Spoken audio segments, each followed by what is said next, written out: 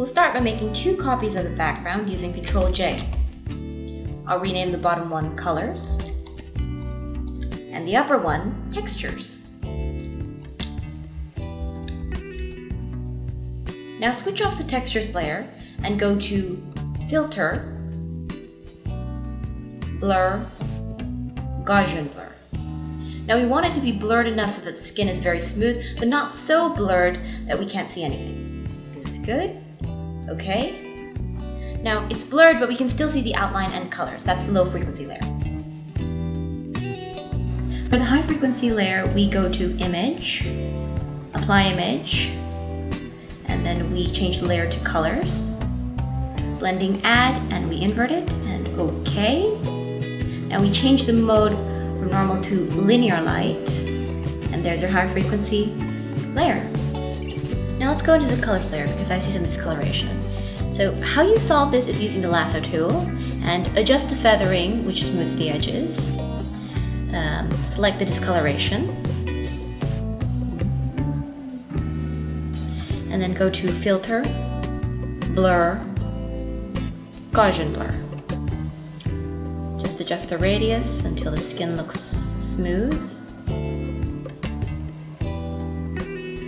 And you just keep on going with this. And this is why frequency separation is such a great technique, because it allows you to work on color separate from the texture.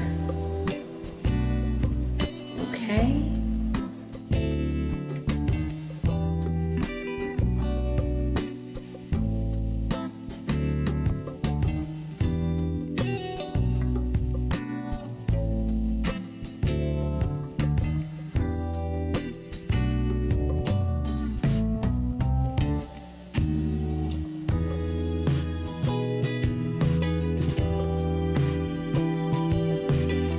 Now here we have some bumps on the skin, and that's skin texture. So let's go into that layer and then use the spot healing brush and just paint over them.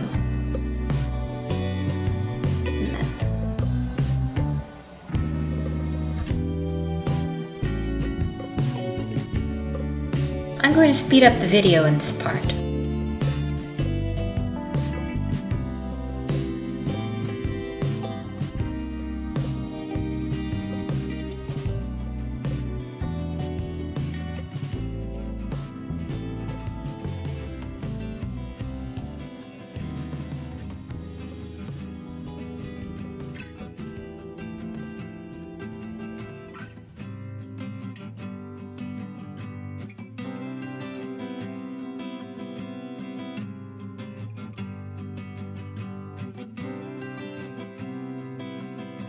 Now I'm going to play up the image a bit.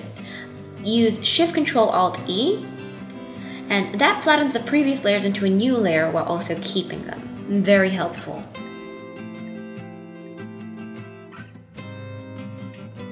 Now Shift-Control-A, which brings up the camera raw, and the first thing I'm going to do here is I'm going to lower the clarity, which smooths out the image. And now to the sharpening detail, and I'm going to lower the noise on the luminance and the color. That looks good. And back. And I'm going to raise the shadow part a little bit just to make the dark parts look brighter. And a little bit of the exposure too. And I'm going to warm it up a little bit by raising the temperature. Okay.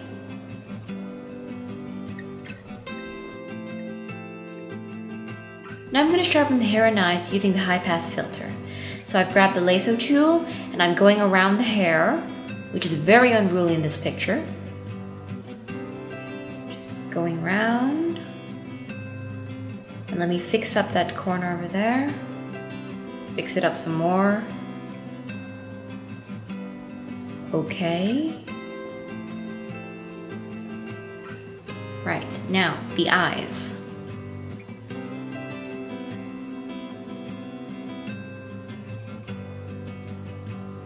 And now I'm going to copy all the selections. Alright, go to Filter, Other, High Pass. Now you want to adjust the radius so that it's gray, but with the edges of the things you want to sharpen showing, like this. And then change the mode from normal to hard light. And adjust the opacity if it's too sharp for you. Okay. Before and after. It's a little bit too subtle. I'll just raise it up a bit. Okay, that looks better. So now I'm going to color the lips. So use Ctrl-Shift-Alt-E, and either you can type Q or click on this button for a quick mask. And then go to brush and just paint over the lips.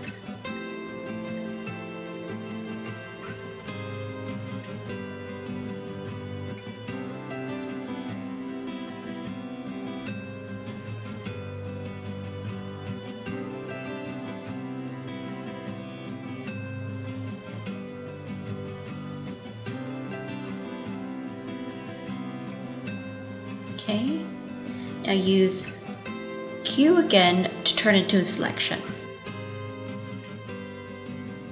Inverse it and then duplicate it to another layer. Now select the color that you want the lips to be. This pink looks nice. Okay. And use either Alt-Delete or Alt-Backspace to fill it in. Then change its mode from normal to soft light. Lower the opacity because it seems too harsh. Lower the fill too.